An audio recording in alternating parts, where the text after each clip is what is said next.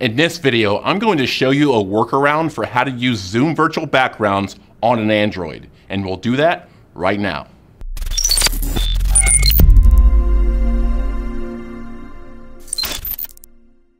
Hey, what's up y'all? This is Brian White and welcome back to Video Zeus. On this channel, we make weekly tutorials to help educators and creators spend less time making more videos. If that sounds like you, then smash that subscribe button now. The virtual background feature in Zoom meetings has blown up recently, and while it seems everyone is using them, Android mobile users have been unable to access the feature because, well, it doesn't exist yet, and there's no talk of when virtual backgrounds in Zoom will become available to Android devices.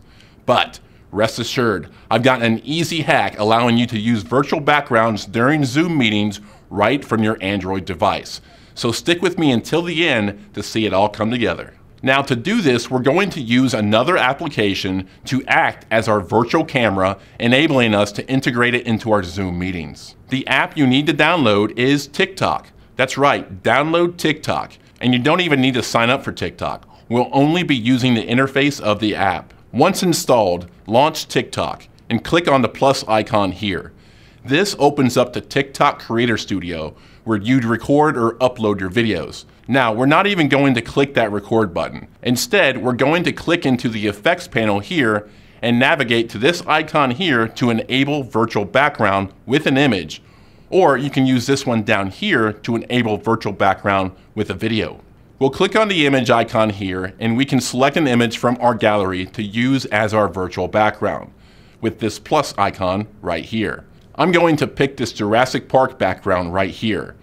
And there you go. We've enabled the virtual background effect in TikTok only using the main interface. Now, should the background you uploaded not fit within the screen appropriately, like this one is being cut off, then you'll need to format your image or video into a vertical layout. A quick way to do this is to jump over to Kapwing, which is a content creation tool to make videos and graphics.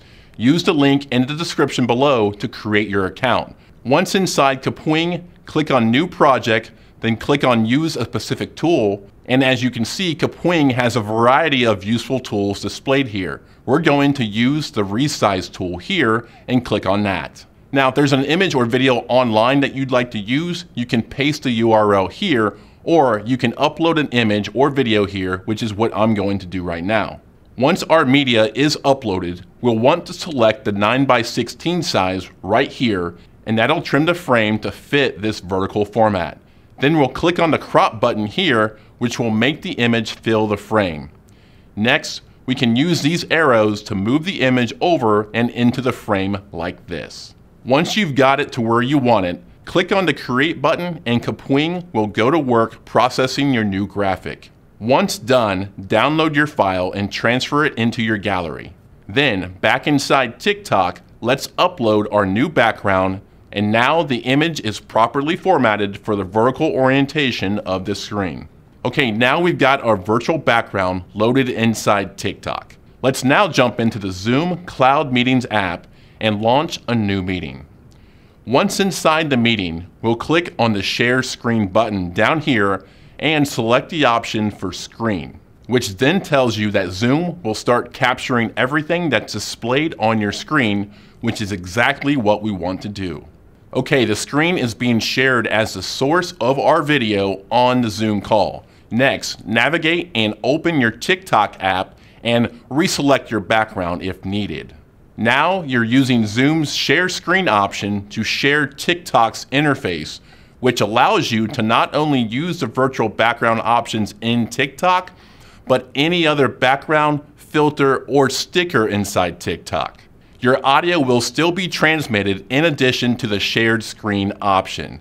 So it's a win-win. Now, you do have some of TikTok's interface on your screen, but I think the ability to use and experiment with virtual backgrounds on an Android is definitely worth it. Now that you can finally have fun with virtual backgrounds on your Android, you'll want to watch this video next to discover the best virtual backgrounds available online. Once again, thanks for watching Video Zeus, where we help you spend less time making more videos.